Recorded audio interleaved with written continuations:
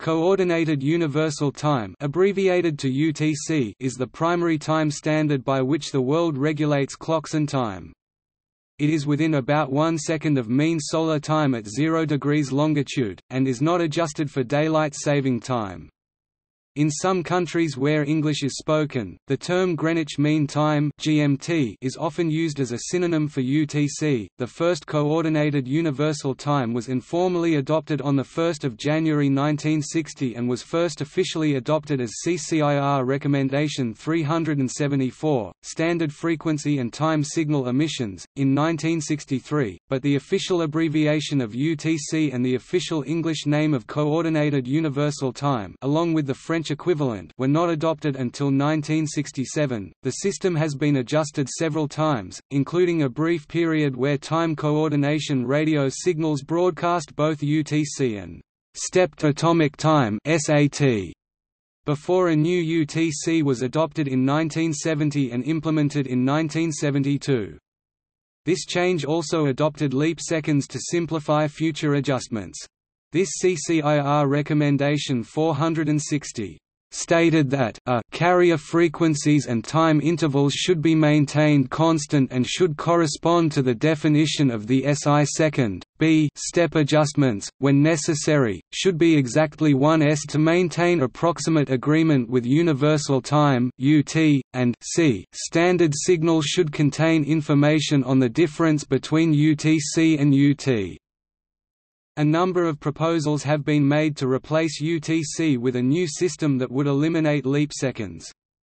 A decision whether to remove them altogether has been deferred until 2023. The current version of UTC is defined by International Telecommunications Union Recommendation ITU-RTF.460-6, Standard Frequency and Time Signal Emissions, and is based on International Atomic Time (TI), with leap seconds added at irregular intervals to compensate for the slowing of the Earth's rotation. Leap seconds are inserted as necessary to keep UTC within 0.9 seconds of the UT1 variant of universal time. See the current number of leap seconds section for the number of leap seconds inserted to date.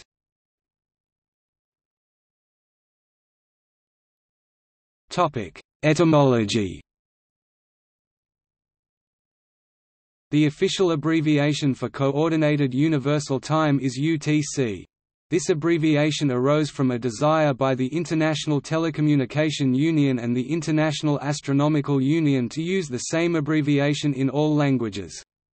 English speakers originally proposed CUT for Coordinated Universal Time, while French speakers proposed TUC for Temps Universal Coordon. The compromise that emerged was UTC, which conforms to the pattern for the abbreviations of the variants of universal time UT0, UT1, UT2, UT1R, etc.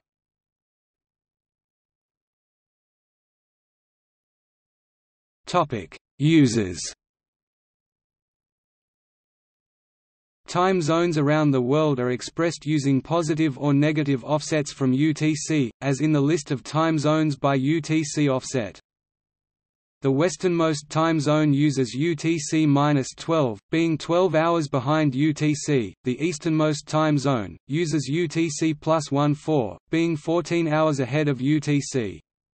In 1995, the island nation of Kiribati moved those of its atolls in the Line Islands from UTC-10 to UTC+14 so that Kiribati would all be on the same day.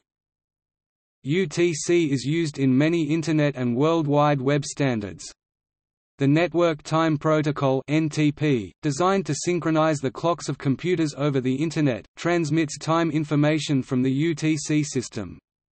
If only milliseconds precision is needed, clients can obtain the current UTC from a number of official Internet UTC servers.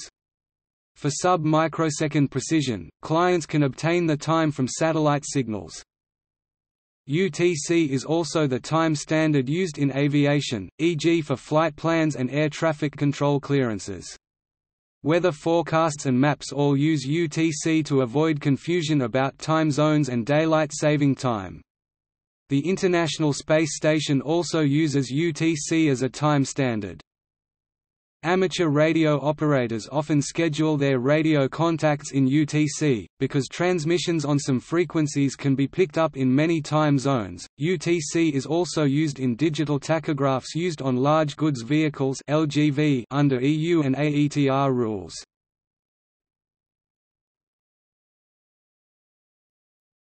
Topic: Mechanism. UTC divides time into days, hours, minutes and seconds. Days are conventionally identified using the Gregorian calendar, but Julian day numbers can also be used.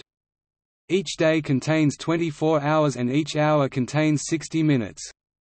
The number of seconds in a minute is usually 60, but with an occasional leap second, it may be 61 or 59 instead. Thus, in the UTC time scale, the second and all smaller time units millisecond, microsecond, etc. are of constant duration, but the minute and all larger time units hour, day, week, etc. are of variable duration. Decisions to introduce a leap second are announced at least 6 months in advance in Bulletin C, produced by the International Earth Rotation and Reference Systems Service. The leap seconds cannot be predicted far in advance due to the unpredictable rate of rotation of the Earth. Nearly all UTC days contain exactly 86,400 SI seconds with exactly 60 seconds in each minute. However, because the mean solar day is slightly longer than 86,400 SI seconds, occasionally the last minute of a UTC day is adjusted to have 61 seconds. The extra second is called a leap second. It accounts for the grand total of the extra length, about 2 milliseconds each, of all the mean solar days since the previous leap second. The last minute of a UTC day is permitted to contain 59 seconds to cover the remote possibility of the Earth rotating faster, but that has not yet been necessary.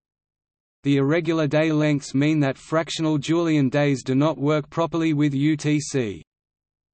Since 1972, UTC is calculated by subtracting the accumulated leap seconds from International Atomic Time (TI), which is a coordinate timescale tracking notional proper time on the rotating surface of the Earth, the geoid. In order to maintain a close approximation to UT1, UTC occasionally has discontinuities where it changes from one linear function of TI to another. These discontinuities take the form of leap seconds implemented by a UTC day of irregular length. Discontinuities in UTC have occurred only at the end of June or December, although there is provision for them to happen at the end of March and September as well as a second preference. The International Earth Rotation and Reference Systems Service (IERS) tracks and publishes the difference between UTC and Universal Time, DUT1 equals UT1 minus UTC, and introduces discontinuities into UTC to keep DUT1 in the interval -0.9s, +0.9s. As with TI, UTC is only known with the highest precision in retrospect. Users who require an approximation in real time must obtain it from a time laboratory, which disseminates an approximation using techniques such as GPS or radio time signals. Such approximations are designated UTC-K, where K is an abbreviation for the time laboratory. The time of events may be provisionally recorded against one of these approximations. Later corrections may be applied using the International Bureau of Weights and Measures (BIPM) monthly publication of tables of differences between canonical TI, UTC and TI K, UTC K as estimated in real time by participating laboratories. See the article on International Atomic Time for details. Because of time dilation, a standard clock not on the geoid, or in rapid motion, will not maintain synchronicity with UTC. Therefore, telemetry from clocks with a known relation to the geoid is used to provide UTC when required, on locations such as those of spacecraft.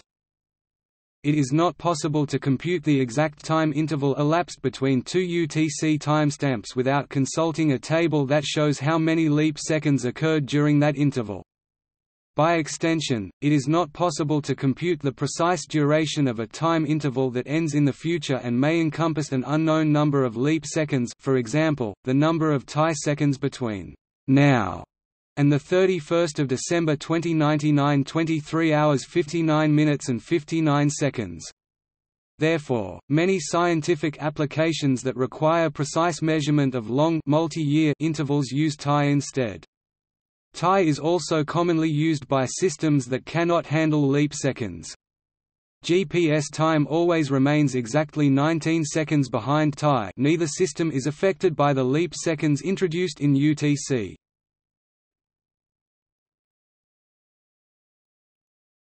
Topic: Time zones.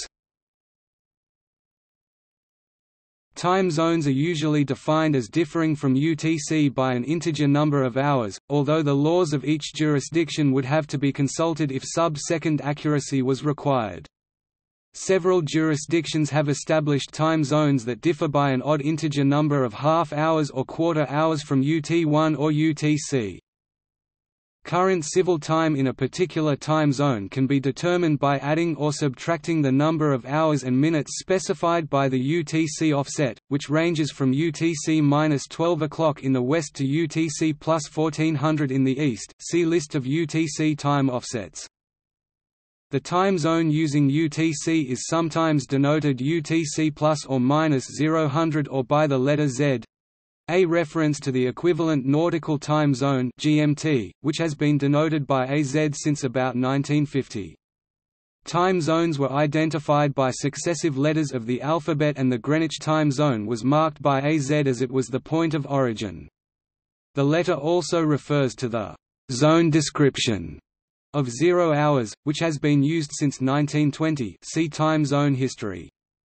Since the NATO phonetic alphabet word for Z is Zulu, UTC is sometimes known as Zulu time. This is especially true in aviation, where Zulu is the universal standard. This ensures that all pilots, regardless of location, are using the same 24-hour clock, thus avoiding confusion when flying between time zones. See the list of military time zones for letters used in addition to Z in qualifying time zones other than Greenwich. On electronic devices that only allow the current time zone to be configured using maps or city names, UTC can be selected indirectly by selecting Reykjavik, Iceland, which is always on UTC and does not use daylight saving time.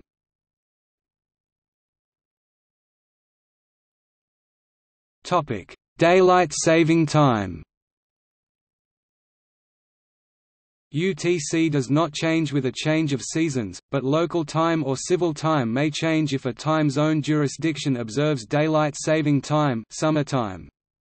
For example, local time on the east coast of the United States is 5 hours behind UTC during winter, but 4 hours behind while daylight saving is observed there.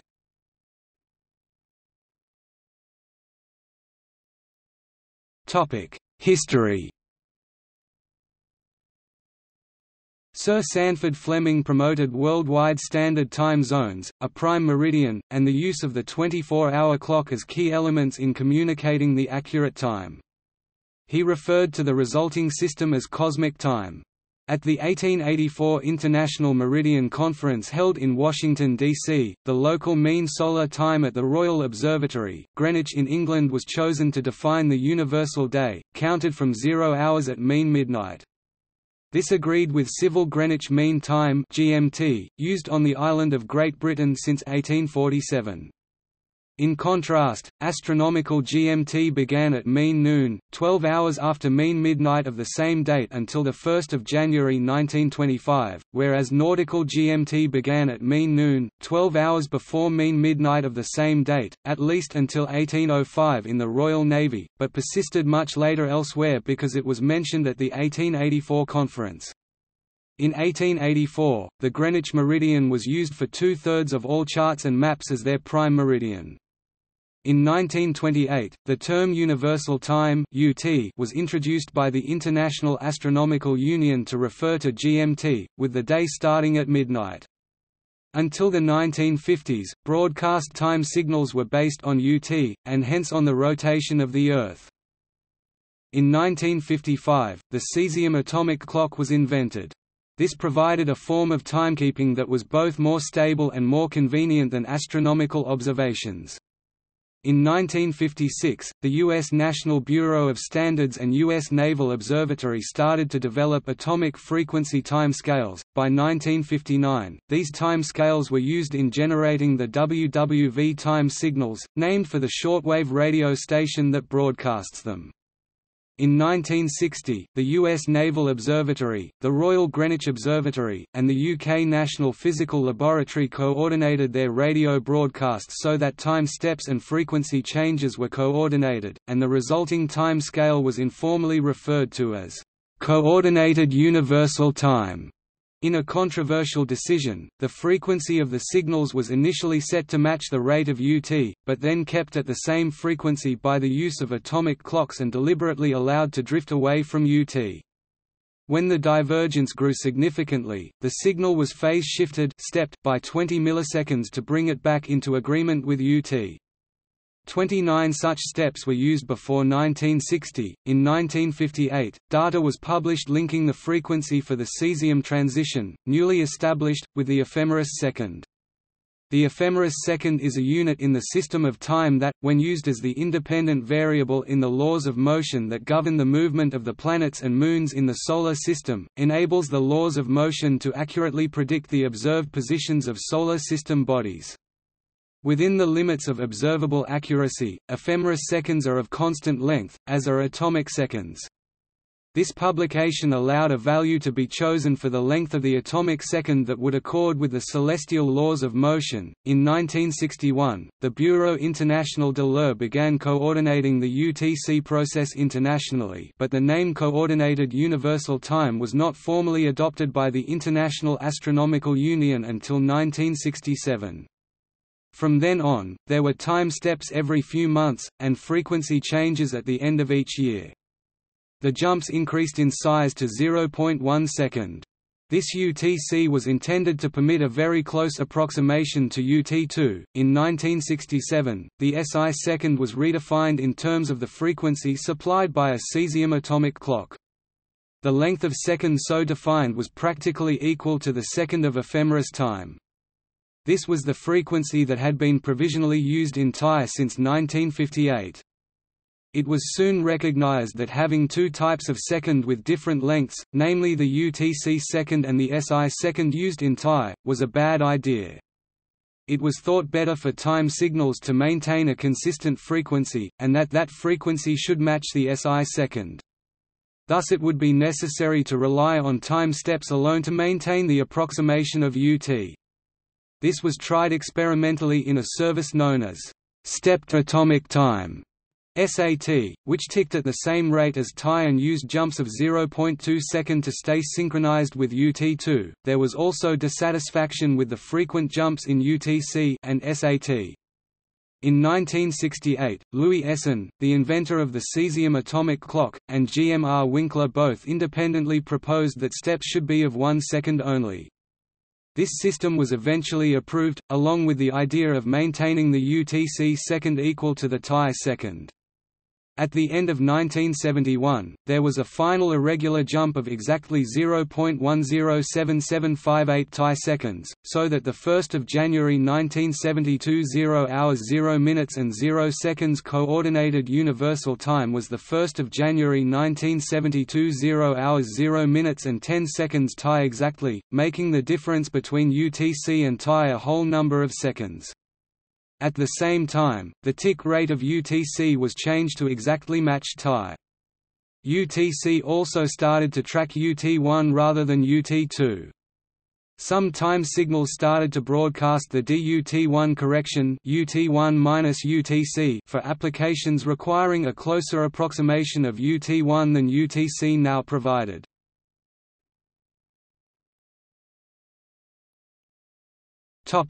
Current number of leap seconds. The first leap second occurred on 30 June 1972.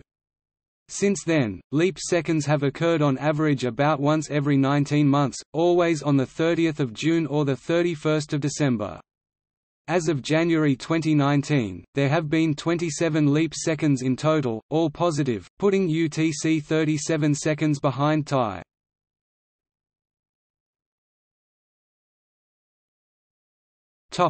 Rationale. Earth's rotational speed is very slowly decreasing because of tidal deceleration. This increases the length of the mean solar day. The length of the SI second was calibrated on the basis of the second of ephemeris time and can now be seen to have a relationship with the mean solar day observed between 1750 and 1892, analyzed by Simon Newcomb. As a result, the SI second is close to 1/86,400th of a mean solar day in the mid-19th century. In earlier centuries, the mean solar day was shorter than 86,400 SI seconds, and in more recent centuries it is longer than 86,400 seconds. Near the end of the 20th century, the length of the mean solar day, also known simply as length of day or LOD, was approximately 86,400.0013 s. For this reason, UT is now slower than TI by the difference or excess LOD of 1.3 milliseconds per day. The excess of the LOD over the nominal 86,400 s accumulates over time, causing the UTC day, initially synchronized with the mean sun, to become desynchronized and run ahead of it. Near the end of the 20th century, with the LOD at 1.3 milliseconds above the nominal value, UTC ran faster than UT by 1.3 milliseconds per day, getting a second ahead roughly every 800 days. Thus, leap seconds were inserted at approximately this interval, retarding UTC to keep it synchronized in the long term. The actual rotational period varies on unpredictable factors such as tectonic motion and has to be observed, rather than computed. Just as adding a leap day every 4 years does not mean the year is getting longer by 1 day every 4 years, the insertion of a leap second every 800 days does not indicate that the mean solar day is getting longer by a second every 800 days. It will take about 50,000 years for a mean solar day to lengthen by 1 second at a rate of 2 milliseconds, psi, where psi means century. This rate fluctuates within the range of 1.7 to 2.3 milliseconds, psi. While the rate due to tidal friction alone is about 2.3 milliseconds, psi, the uplift of Canada and Scandinavia by several meters since the last ice age has temporarily reduced this to 1.7 milliseconds, psi over the last 2,700 years. The correct reason for leap seconds, then, is not the current difference between actual and nominal LOD, but rather the accumulation of this difference over a period of time. Near the end of the 20th century, this difference was about 1/800th of a second per day, therefore, after about 800 days, it accumulated to 1 second, and a leap second was then added. In the graph of DUT1 above, the excess of LOD above the nominal 86,400 s corresponds to the downward slope of the graph between vertical segments. The slope became shallower in the 2000s decade, because of a slight acceleration of Earth's crust temporarily shortening the day. Vertical position on the graph corresponds to the accumulation of this difference over time, and the vertical segments correspond to leap seconds introduced to match this accumulated difference. Leap seconds are time to keep DUT1 within the vertical range depicted by this graph. The frequency of leap seconds therefore corresponds to the slope of the diagonal graph segments, and thus to the excess LOD.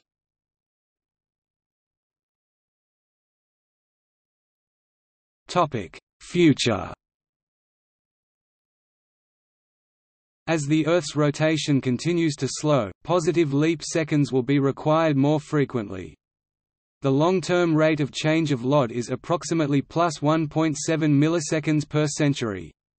At the end of the 21st century, LOD will be roughly 86,400.004 s, requiring leap seconds every 250 days. Over several centuries, the frequency of leap seconds will become problematic. Sometime in the 22nd century, 2 leap seconds will be required every year. The current use of only the leap second opportunities in June and December will be insufficient to maintain a difference of less than 1 second, and it might be decided to introduce leap seconds in March and September. In the 25th century, 4 leap seconds are projected to be required every year, so the current quarterly options would be insufficient. In April 2001, Rob Seaman of the National Optical Astronomy Observatory proposed that leap seconds be allowed to be added monthly rather than twice yearly. There is a proposal to redefine UTC and abolish leap seconds, so that sundials would very slowly get further out of sync with civil time. The resulting gradual shift of the Sun's movements relative to civil time is analogous to the shift of seasons relative to the yearly calendar that results from the calendar year not precisely matching the tropical year length. This would be a practical change in civil timekeeping, but would take effect slowly over several centuries. UTC and TI would be more and more ahead of UT. It would coincide with local mean time along a meridian drifting slowly eastward, reaching Paris and beyond. Thus, the time system would lose its fixed connection to the geographic coordinates based on the IERS meridian. Assuming that there are no major events affecting civilization over the coming centuries, the difference between UTC and UT could reach 0.5 hour after the year 2600 and 6.5 hours around 4600. ITUR Study Group 7 and Working Party 7A were unable to reach consensus on whether to advance the proposal to the 2012 Radiocommunications Assembly. The chairman of Study Group 7 elected to advance the question to the 2012 Radiocommunications Assembly, the 20th of January 2012, but consideration of the proposal was postponed by the ITU until the World Radio Conference in 2015. This conference, in turn, considered the question, but no permanent decision was reached. It only chose to engage in further study with the goal of reconsideration in 2023.